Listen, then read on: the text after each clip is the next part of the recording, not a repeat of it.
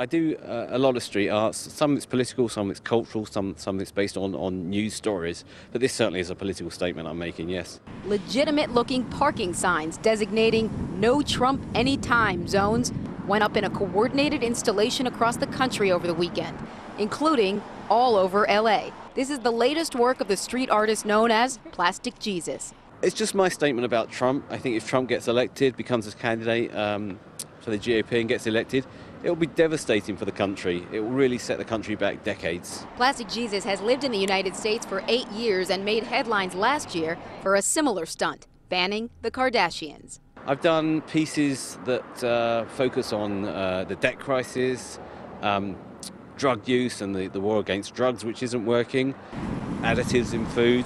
I try and do pieces on anything that really affects culture in a negative way to start us looking deeper at what we're doing in life and what we consume and what we do and how we feel.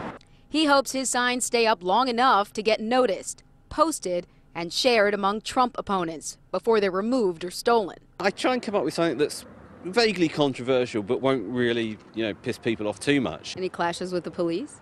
Not yet. In West Hollywood, Lauren Savan, Fox 11 News.